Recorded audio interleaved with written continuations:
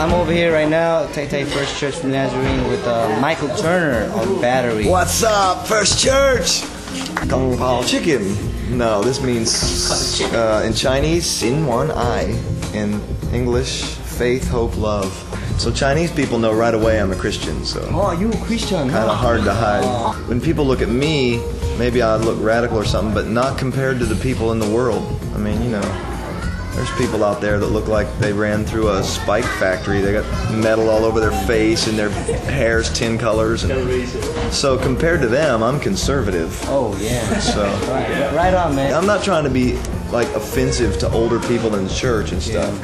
Because I was, you know, I was able a couple years ago to minister to my grandmother's also from Nazarene Church, and that's cool. And we went and did check that out. Yeah, Nazarene Heritage. But yeah, I didn't wear my earrings. I took them out to be respectful and not to offend them and stuff. I'm trying to reach people that aren't in Christ, so I'm not trying to offend people who are. But no matter what you do, you're going to offend somebody. I mean, you know, usually the people that I have the hardest time with are just real religious people anyway. And well, Jesus had the same problem. Yeah, so that's cool. I figure that's okay. Yeah. We got one thing in common. You and you and you and I. It's good. You got to invite people to something that they can relate to. And I know for me, I'm in the church, so I'm okay with just showing up to a prayer meeting.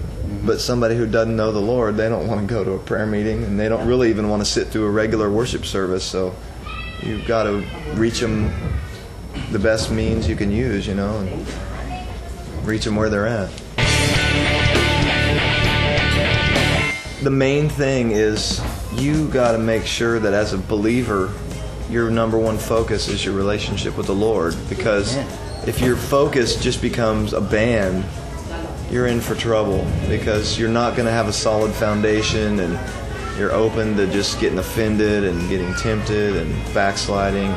So your main relationship has to be with the Lord, because there's so much ungodliness and drugs and immorality, and you really got to make sure that you have accountability in your life and you're free from that stuff, and you're walking in a level of maturity where you know yourself. You know, because really a worse enemy than the devil is your own flesh. So you have to be accountable and have some pastoral authority and covering for what you're doing. Otherwise, you're just kind of going out there on your own and you're asking for trouble, I think.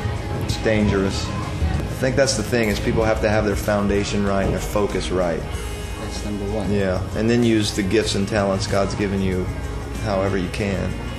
But you can't let that become the focus, you know, whether you're a motocross rider or an athlete or whatever. Yeah, it has to be God. Yeah. The one thing, God. The Word, which says in Matthew 6:33, seek first the kingdom of God and His righteousness, and all these things will be added to you. That's kind of my life verse, I guess. Always remember to keep your priority on the Lord.